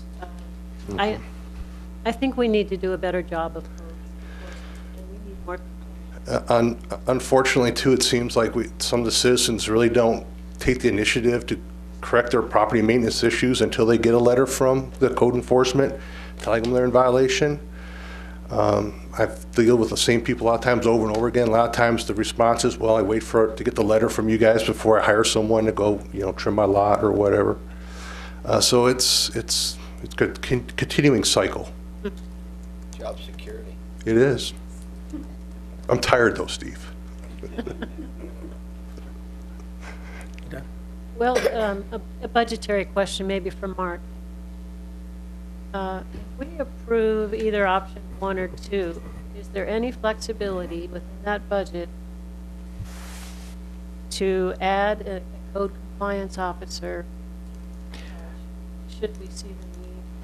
Yeah, definitely, Councilwoman. As we discussed, it is always up to the council throughout the year can move appropriation between department, and they can add positions at any time the council wants to add positions. So if we look at statistics in August or whenever, and council decides that they want to add that position, they can add that position anytime during the year. Councilman Lozelle. Thank you, Mayor. Mike, I got a question for you. Sure.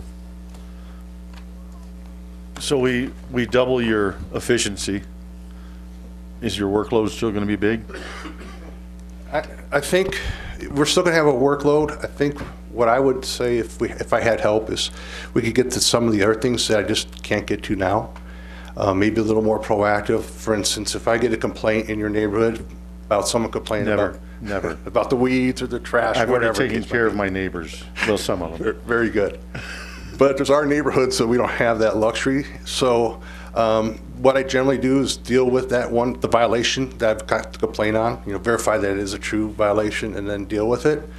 But on the way in that street, I might see 3 others. At this time, those 3 others just kind of, the blinder goes on and I go on to the next complaint. I think if I had the extra help, that'd be one of the things I'd mandate. If you see one, you're there, take care of the other 2 or 3 at the same time. I'm going to ask you a question, and you can answer it or not. If we sat you down with, our community development department and some various other departments, and we went through some of our codes that we have, could you objectively look and say, you know what, you could have this code till the cows come home and nothing's ever going to be done, or this is a moot code and we should, basically clean up some of these things. Would you have some input on that? Sure, absolutely. Okay, thank you. Mayor Pro Tem. Thank you. Here again, Mr. Manager, we've talked about this in the past with regards of prioritization and allocation of resources. In a town the size of Prescott, we got 6 engineers and 1 code enforcement officer. Maybe we need a couple of more code enforcement officers and a few less engineers. I don't know how to bring that up other than the way I just did again.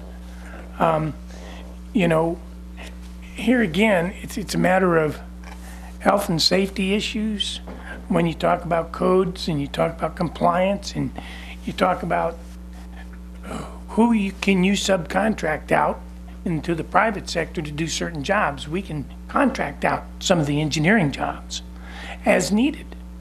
But if you need code enforcement 365, 24/7, I just don't understand the way we do this. Well, I think that becomes a philosophical policy question for you guys. Do you want 365, 24/7 code enforcement? Because that's a dramatic change in service delivery based on what we have now. Maybe 365 is extreme, but how about maybe 100? How about maybe, you know, instead of 24/7, 8 hours a day, or whatever the case would be. The point I'm trying to make is that does a town this size truly need 6 engineers and 1 code enforcement officer? Or do we need more code enforcement officers, less engineers, and contract as needed some of the engineering work out? When we're working with limited resources. Sure, it's all a prioritization, Mayor Pro Tem, and as we decide, you know, how to fill the bodies that we have, we need to prioritize where we think we have unmet service delivery needs. And, you know, Mike's saying that he could be more proactive if he had more bodies. I think that's fair to say. I'm not sure that I've heard from you guys as a collective that you're ready to be more proactive. And if you are, that's probably going to take additional staff resources. But if you're not, then I think we can get by with what we have. I've heard Gene bang the drum to be proactive. I'm not sure the rest of you are there. And if you're not, I think we can get by where we are. And it goes back to what Lizelle said, though. Being proactive about what? Some of those codes that we have are so damn draconian, you can't even get to all of them. And the bottom line is, if you're going to have enforcement on political signs, you're going to have enforcement on flags, you're going to have what are we going to have enforcement on? One of my big beefs has always been a clean and neat city like Gene's. And I complain about the gutters and the weeds in the sidewalks and all those. That's the first thing people see in this community. When they go to a restaurant, if they got cigarette butts and weeds growing all over the front of the restaurant, are you going to go in there and eat that restaurant? Probably not. So, to me, I think code enforcement is important, but based upon what Greg said, I'd be willing to sit down as well and look at the codes and see what we want to be more proactive on, see what we want to address. And blight is one of those things, and it's huge. I think that's a good idea, Steve.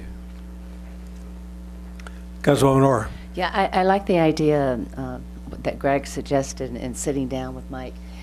You know, it does concern me, Mike, when I hear you say just because of your hours that you drive by and you see something and you kind of have to go this way because you're going to point C. It so you have to overlook B that you know is. I guess my concern is safety. I've seen some pictures of some facilities and some buildings that look like they're about to fall down. And I think that is certainly a public safety issue. And if we're not able to get to public safety issues that are code violations, then I certainly think we need to be more proactive that way. Are we seeking to look like Scottsdale? No, I don't believe so. But I do think that we want to make sure that we're safe.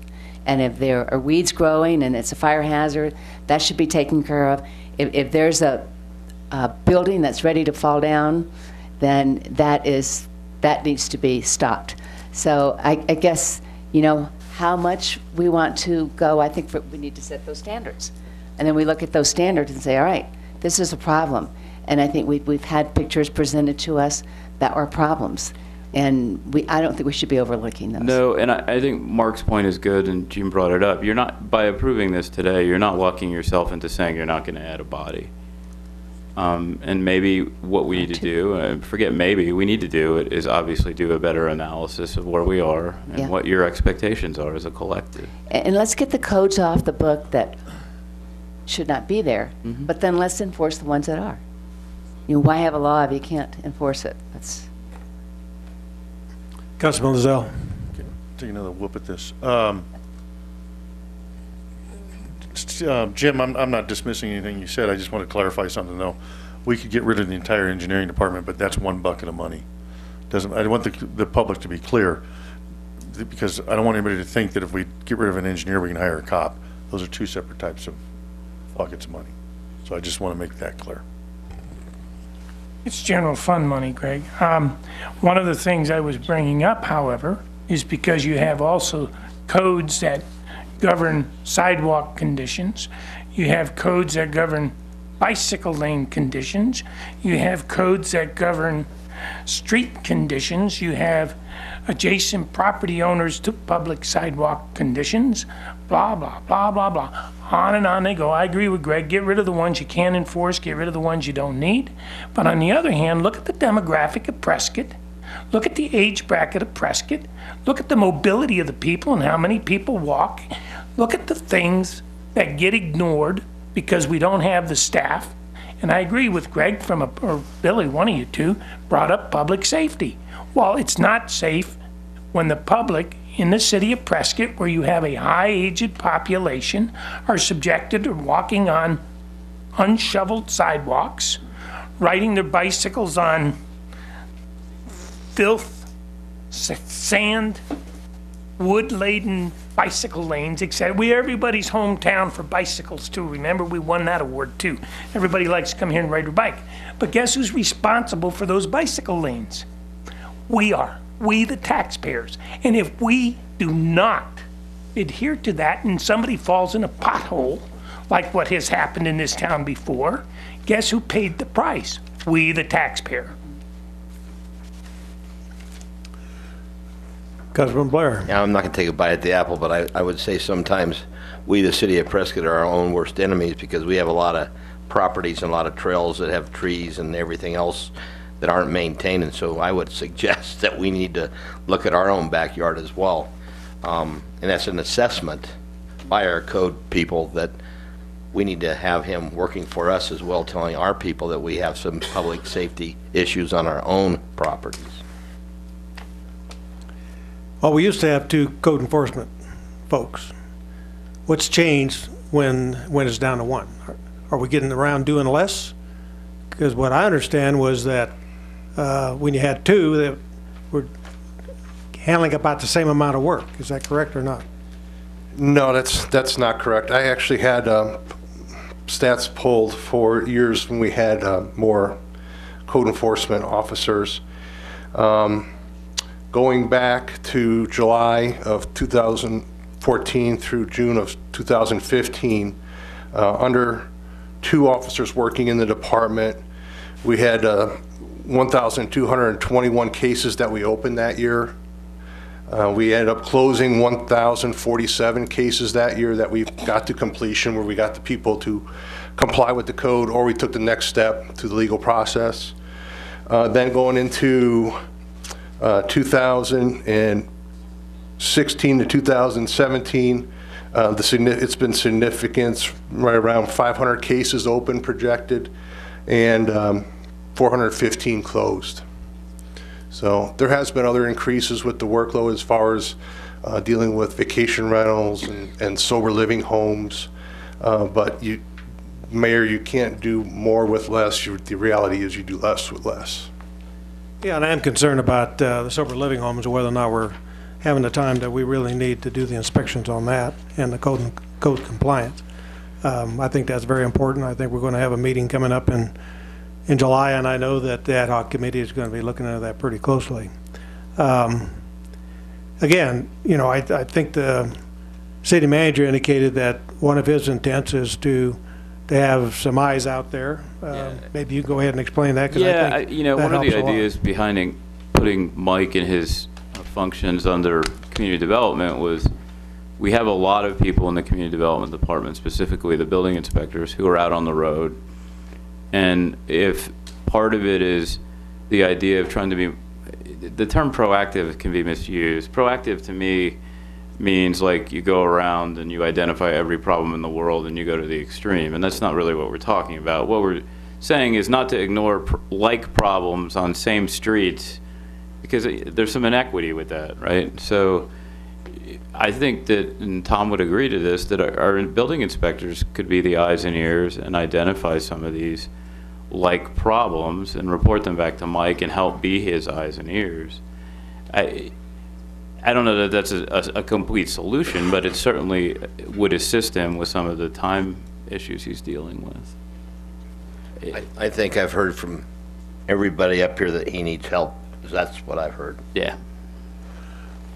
Councilwoman Orr. Yeah, and I would agree, and I would also say that I think there's an education piece to this. There is. And there's an outreach piece to this, as far as these are the expectations, and you know, we can put that in our water bill, we can do however we want to communicate, and there's, you guys have heard, excuse me, heard me tell the story. I grew up on the wrong side of town, in a little southern town, and but that community we took care of our neighborhoods, and it was beautiful, and with very little money, because we wanted our little community to be pretty and beautiful, and I think there's a certain pride that we need to also let neighborhoods take. I don't think we go down.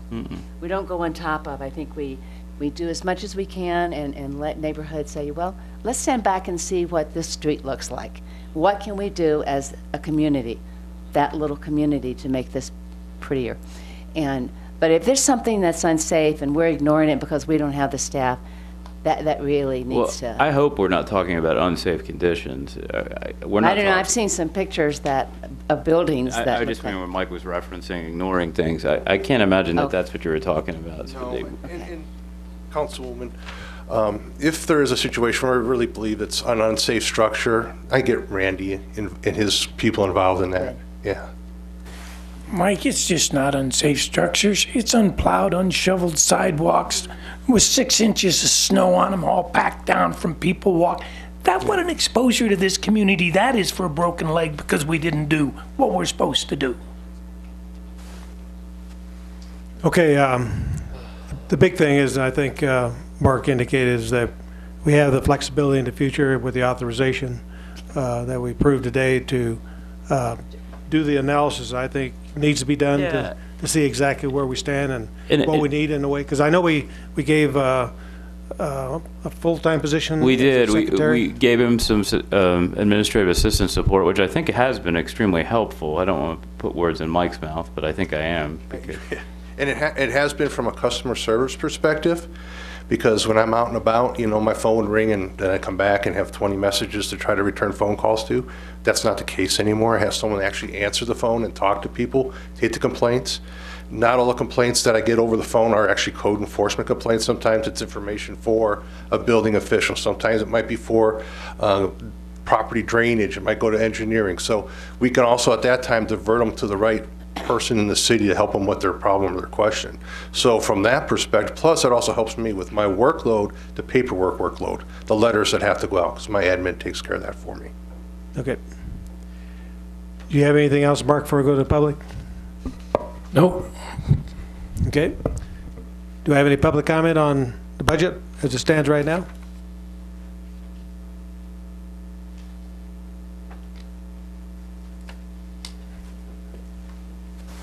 Good afternoon, Council. I'm Connie Cantelmi. Can I offer a suggestion on the code enforcement? I'm going to offer a suggestion and an opinion. Can I pass this around to everybody? Is that all right?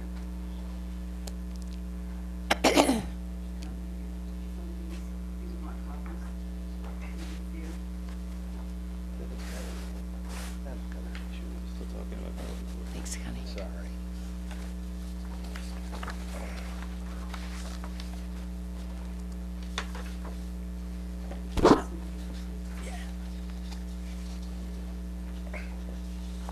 The pictures I've just handed out to you are literally in 2 blocks from the square. They're in a street right behind the street I live on. I sent these pictures, many of these pictures, in a packet to you about a year ago. It's disturbing to me because if we can only have one code enforcement officer, we have bigger issues than weeds. The weeds are bad, I agree with you, but you can look at those pictures there. And some of those properties actually are a safety hazard. I'm a general contractor by trade. I understand about how building structures go. The one that is almost tipping over is actually a hazard. It's a safety hazard. The man that supposedly lived in the trailer next door because the house was so unsafe. So, you know, as it concerns our property values and in our street and our neighbors, that shouldn't have been allowed to get to that disrepair. I mean, if we had code enforcement years ago, I don't think that would have gotten that bad. So anyway, that was one of the things. Let's talk about the correlation between that kind of thing and our economic development, which we're trying really, really hard right now to build up the economic development. Think about it. If you're a business owner and you drive down that street, would you want to invest your money? I've been saying that. Look at those roads. That road right there starts at Mount Vernon and goes all the way down to Penn. We got that approved through the budget 2.5 years ago. We're still sitting there with no action on that road. These are important parts of our economic development. People want to come here. They want to live downtown. We have no product to give them. They're not going to buy one of those houses that look like that. Most people don't do that. I do that, but I'm in the trades. It's easy for me to fix that up and make some money on it even. But the thing is, that is not the product that the people coming here to this city to put their money in for business, that's not what they want. We've got to do something about that. So if we can't put another code enforcement person on staff, we really need to prioritize what we do. Again, those houses need to be looked at. There's so many non-compliance issues with those houses. It should have never gotten to that state. If they had been years ago being made to keep up with the ordinances, it wouldn't have gotten to that state. But many of them, I've had Mike even say to me, well, those people can't afford to fix that up. Well, no, they can't now. It's been let go for years and years and years. Those are cancers on our streets, in our neighborhoods, and it's not fair to the rest of us. I know everybody here has said, well, they have property rights too. Well, they do, but that's the minority. What about the majority of us that have come into this city, dumped our money into this city, and we're looking to the city to do their job? That blight ordinance, when you say you're going to remove some things out of there because you can't enforce them, if you remove that blight ordinance, that's a cop-out. We have really got to be proactive and protect our city. Again, if you're not going to do it because of the property rights, do it for the other people that are bringing their money into this city, looking for economic development, want to live downtown, and want an agreement and a promise from the city council to do the right thing for them. These are the taxpayers. So I think we have a duty to do what we said we're going to do, what's in that ordinance, and what we've promised those taxpayers to do, and we haven't done it for years. Anyway, that's all I have to say. Thank you very much. But please consider, if you're not going to get a second code enforcement, at least have him prioritize what's really important. And you can see the blighted conditions. And that, again, is just one street down here, a block away from Mount Vernon. And you know, Mount Vernon's a beautiful, beautiful street. We can do that. We can have a lot of Mount Vernons. We just have to have a proactive city. Thank you. I have to say something, Mayor, if I could. Connie, I agree with you. There are blighted conditions here, and maybe some of them do need to be addressed. But Pleasant Street was all blighted. You know what? I was a part of redoing that. I've done 3 homes on that street. And I know somebody that's done almost 10. You know what it took? It took them to invest in it. And it took Mount Vernon to spill over there and somebody to come in and invest with their money to do it. Greg, you're talking to the queen of that. Listen, I have done 9 projects down here, literally with no help. I've self-funded them. And you know I've been begging the council for years to do their job. And that is cut him loose, let him start putting fines out there to these people. That's unacceptable. And you know, the bigger picture is how this is the correlation between economic development but and you're missing my point. Pleasant and the cancer was eradicated by the free market and property rights, people coming in and investing their money. That's right. That's my point. I agree with you. But that street right there is Virginia, and nobody will touch that street. I was actually looking at one of these houses to buy. Yeah, good. Yeah, there's 3 on the market right now. With my money, not the city's. Well, would you hurry up and do that? I'm kidding. Well, I can't sit here and not say anything. I can look at the other end of Virginia and look at Bill Feldmeyer's taking a bunch of those houses. Yeah. It's private money. He did that himself. Yeah. And you know, this house here, I had one just like that next to my house. You know, if that's the way they choose to live, that's the way they choose to live. I'm not going to be a regulator of somebody's life. Well, then you probably do need to remove the blight ordinance because it's there, and that is a promise to the taxpayers that the city is of what the city will do for them. This is a blight only in your eyes and not the people that live there. There's nobody that lives there, by the way. That's an abandoned home. Well, if it's abandoned, it still doesn't look too bad. Okay, thanks. Any other public comment?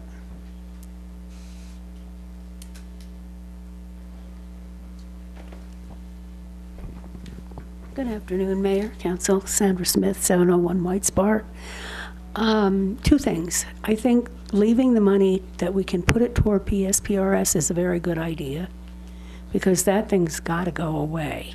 That even made discus in a discussion. Discus is international. So we're on the map with that, the whole mess. People had the wrong idea about what was going on about it even.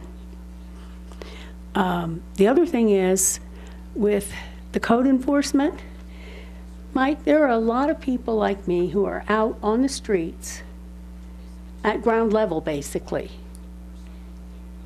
We could be your eyes and ears too, looking for code violations if we knew what the codes are exactly. If we could sit down with you and be volunteers like your citizens on patrol for the police department, maybe we could knock on a door and ask somebody to comply with the code, and then if they don't want to do it, report it to you so that you could go further actions. It's not official, but yet it might get their attention. That's just one suggestion. That would be a saving for the city, a help for you, and an improvement to the city as well. Thank you. Okay, thank you. Any further comment? Do you have a motion? Mayor, I recommend to move to close public hearing. I think Maybe one more gentleman with a comment. Oh. Oh.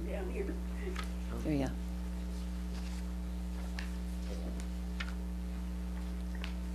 Mayor and council, nice to see you today. It's getting to be a long day on your side. Can you identify yourself and give your address? My concern basically is the money that's being Can spent. you give us your name and address? The money that we've spent on Alarcon Street. No, can you give your name and address? Oh, Campbell W. Smith. Record, yeah.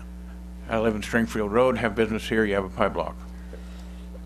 And have been in business here since '53, so the family has been in business a long time.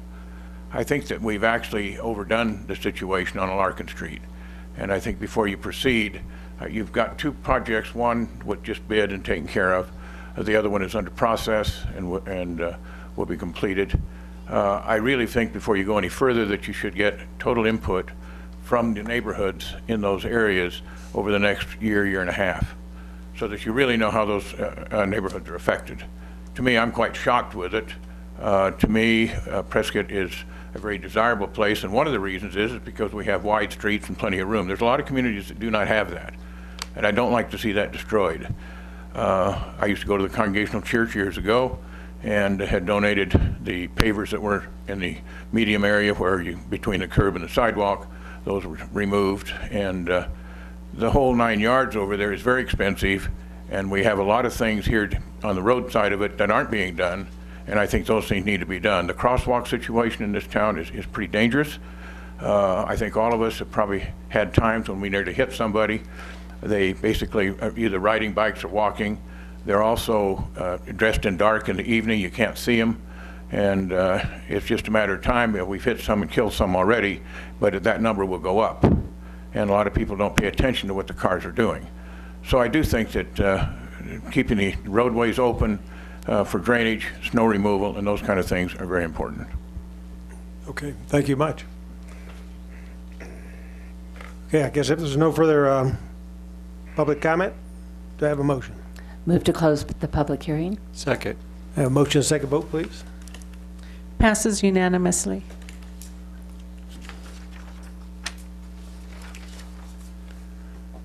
Okay, we'll adjourn that meeting and start our next meeting. Tuesday, June 27th, 2017. This is a special meeting of the Prescott City Council. Roll call, please.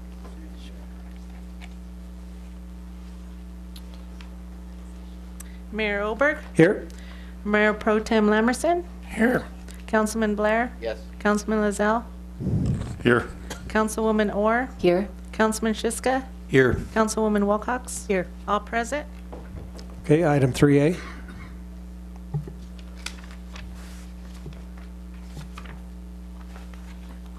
Item 3A, public hearing for the FY 2018 expenditure limitation and tax levies at special meeting, adoption of the resolution 4393-1602, adopting the final FY 2018 budget expenditure limitation and city job roster.